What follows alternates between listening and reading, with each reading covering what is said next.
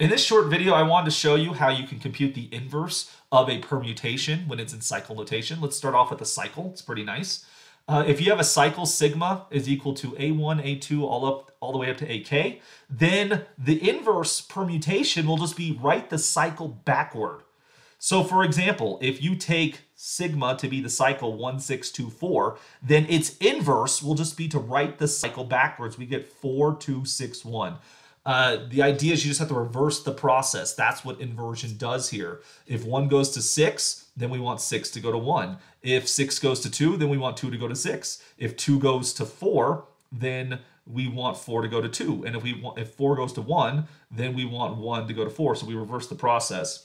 Now remember earlier though, we did mention that when we write a cycle, we like to write the smallest element first. So this one can just kind of move to the front right here. And so you'll often write this as 1, 4, 2, 6. This would be the inverse. But again, there's no requirement that you have to write the smallest element first in your cycle structure here.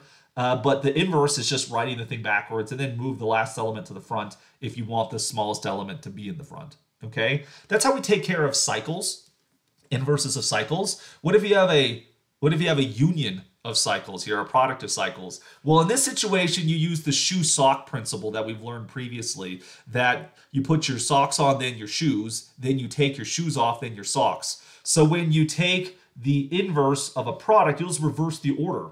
So tau inverse, which is a 2-cycle times a 3-cycle, the shoe-sock principle says that this is going to be the inverse of 4, 5, 6 times the inverse of 1, 3. Okay? For which then you turn these things around. So the inverse of 4, 5, 6 will be 6, 5, 4. And then you're going to get 3, 1 right here. Now, if you want, again, to put the smallest element first, you can do that. You get 4, 6, 5.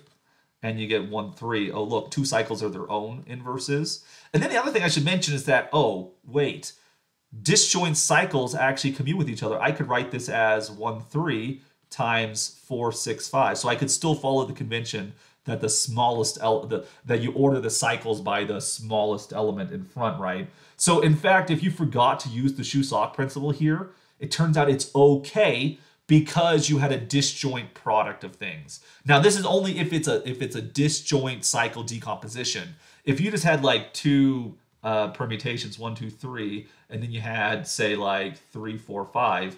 Notice in this situation these are not disjoint. So if you want to find the inverse of this, you definitely need the shoe-sock principle. So you're going to get 5, 4, 3 times 3, 2, 1. And you can reorder them if you want to. But the order gets swapped around when you have to take inverses. That's an important thing to remember here. And so that ends our lecture here, lecture 15 about cycle notation of permutations. If you have any questions, feel free to post them in the comments. If you learned something, give a like, push, whatever. Subscribe if you want to see more videos like this in the future. I'll hopefully see you next time in lecture 16, which we're going to talk about a very important subgroup of the symmetric group known as the alternating group.